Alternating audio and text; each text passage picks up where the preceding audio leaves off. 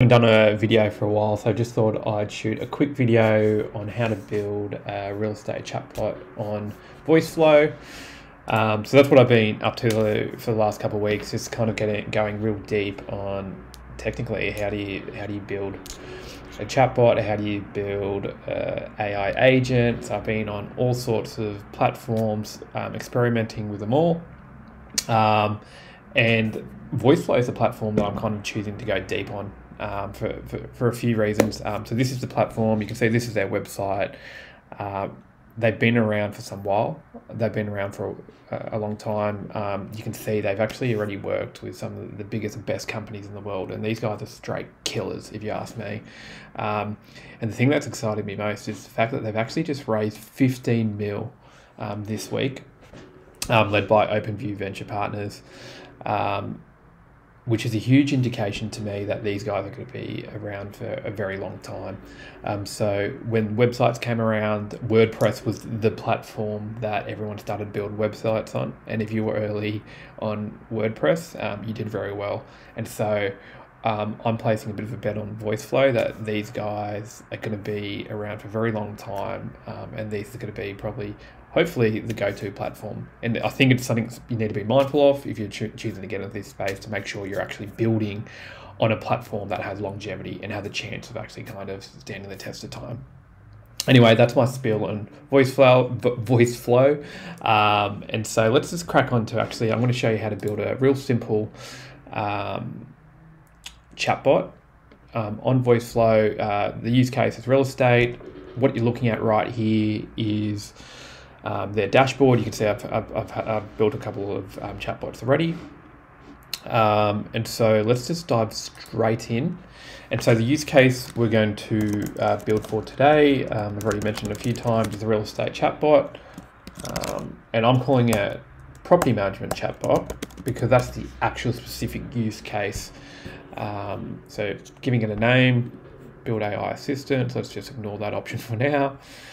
How are we going to deliver this chatbot is essentially what it's asking right here. So this is just going to be a basic web chat, but you can see that we can deliver this chatbot through WhatsApp, Twilio, Microsoft Teams. But for this chatbot, which is going to be super simple, right? Just to kind of intro you to the web, Voiceflow. It's just going to be a web chat. And I'm going to do it in the English language, which is obviously what I speak, though some people that listen to my accent may think that I ain't speaking English, but I am. All right, cool. All right, so now we're actually in the actual designer within Voiceflow. So anyone that actually works in software would be familiar with Figma. It's got a similar look and feel. And this is actually pretty neat from Voiceflow here, where they've actually just kind of given you a bit of a starting point and steer. They've embedded a video here that you can watch to kind of learn a bit more around it, how you use these different tools here.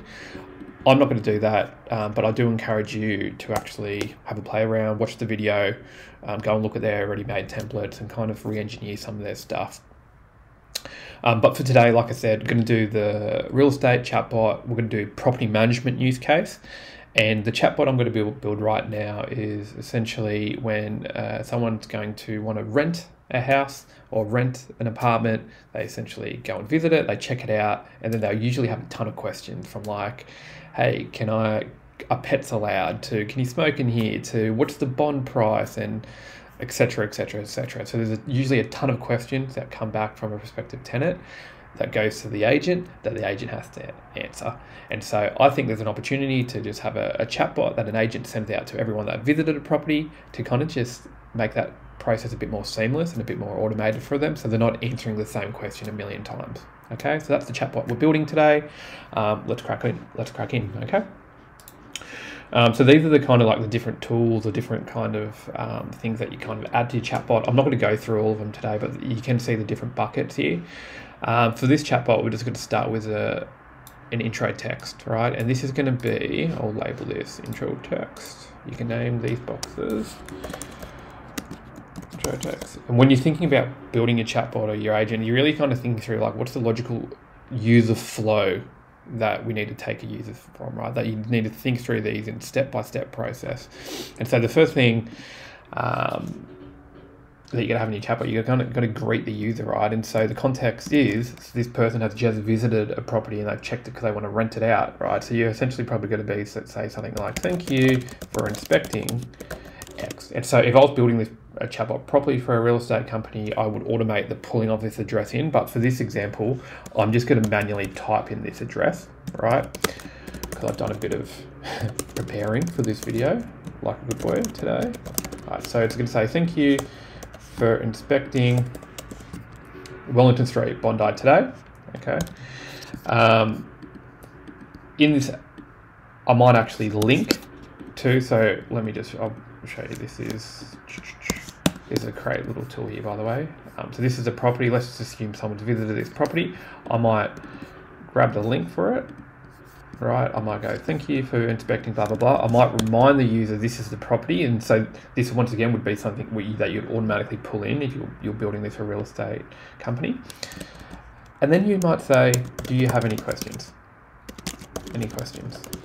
Right, that's a quite logical first step. And what you want to do here is you want to connect the start and go to the intro text.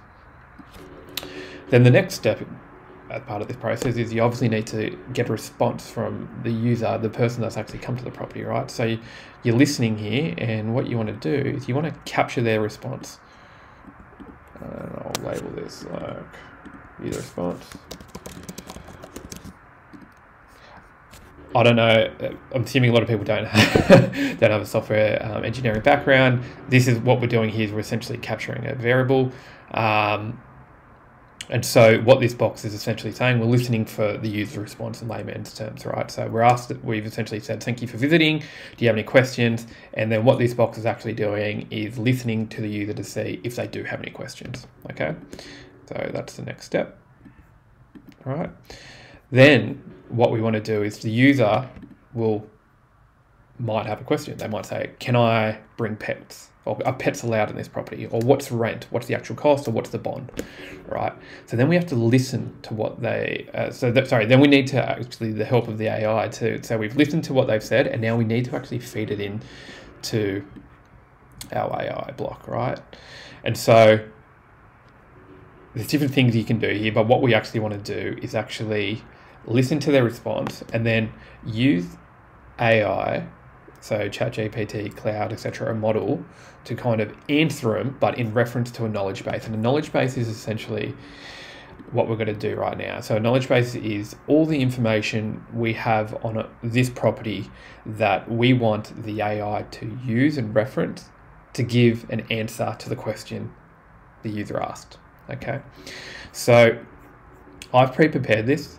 So what you want to do here is essentially, for this scenario, I've created essentially 100 questions around that property, that Bondi property I just uploaded, and I've provided answers to them, right? So let me just pull it up right here. I'll pull up so in this property management FAQ, right, I've put information about the rent, right? What's included in the rent? How much is the security deposit? $1,400.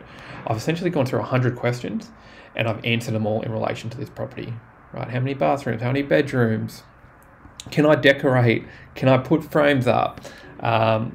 Is there a move-in fee, etc., etc.? Who do I call if there's an emergency? Who's the plumber? I've answered all those questions, and what you want to do is you want to add it to this knowledge base section, which is right here, that little thing. And the file format that I've had the best success with is just the text format. So I've essentially just entered all these questions. I actually asked ChatGPT to help me generate these questions. So if you're playing along at home and you want to have a play around, just get ChatGPT to generate it. Right. So I'm uploading that essentially is 100 FAQs, 100 questions around that specific property. I've uploaded it here, right? You can see tick, and you can see if it's working, right? So now we can test if the AI, the model, is actually able to read the question. And before I test it, let me just open up these settings. So you can actually have different models. You can use different models to kind of integrate into your chatbot. I've been using Cloud Instant 1.2. That's using one token, right? Temperature essentially means like how much creativity they'll have in the response, etc. For something like this, I've just put a low temperature reading, and then you can obviously, this is the system message that you're essentially can give a bit of a steer, around to the AI, to the model, around how it should its role. You are an FAQ, AI, chatbot, chat assistant, blah, blah, blah. So I'm not going to touch any of this because this should work. This is a pretty simple chatbot. So I'll hit save, and then you can actually test using this preview at the top when this box goes. Let's go. Let's test if it's reading it properly. How much is rent? How much is rent?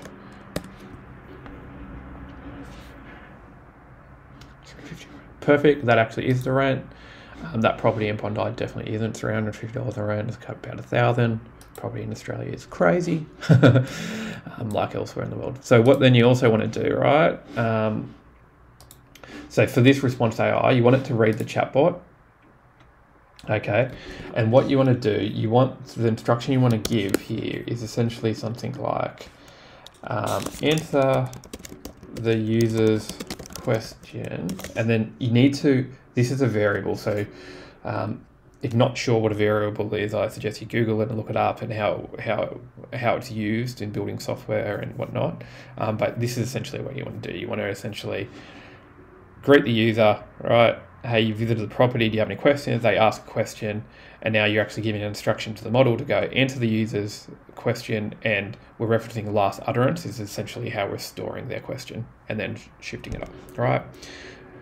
So then you bring the flow goes from the intro to the user response to the AI response, and then you want to essentially bring this up and create a bit of a loop here.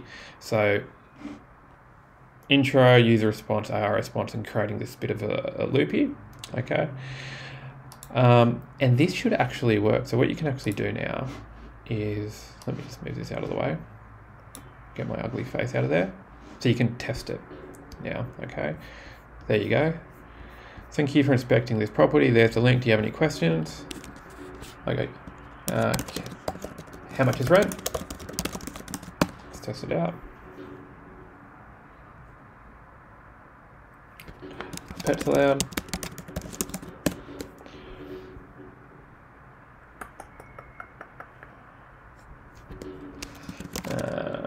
What is the notice period? I actually don't know if I've written the notice period, so this will be new to me. 30 days, you can probably already notice. This is awesome, right? So you can see, I'm not going to go and ask all the 100 questions. You can see it's actually answering questions based on the FAQ I uploaded, and this is really cool, right? So this is a real simple use case. Ideally, if you're implementing this for a customer or a company, you'd actually automate the pulling of the address, etc. This would be integrated into their system that they're housing this information. And this would be automated, that SMS that goes out to a prospective tenant after they've visited, where you're essentially linking to this chatbot, and then they can come in and get their questions answered. And, as you can see, this would save that agent a ton of time and eventually money, okay? And so if you want to publish this chatbot, you can customize the appearance, like change the color. Let's go to red. No, red's a bit of a shitty color. Let's not do that. Let's go to whatever color you want it. I won't do that right now. You can copy the link and share it as a prototype. And let me show you how it will be shared. So if you are sharing it,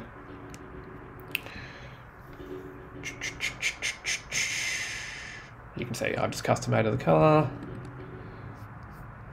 Thank you for inspecting the property. Do you have any questions? How much is rent?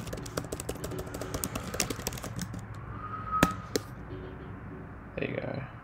So this is awesome. You could update the colors to the branding. You can share the prototype. This is a really awesome tool, guys. I know this is a real simple use case. I just wanted to show you real quickly how user-friendly and how intuitive the Voiceflow platform is. If you haven't tried it out yet, I highly recommend it. But that's it for today, guys. Let us know if you have any questions.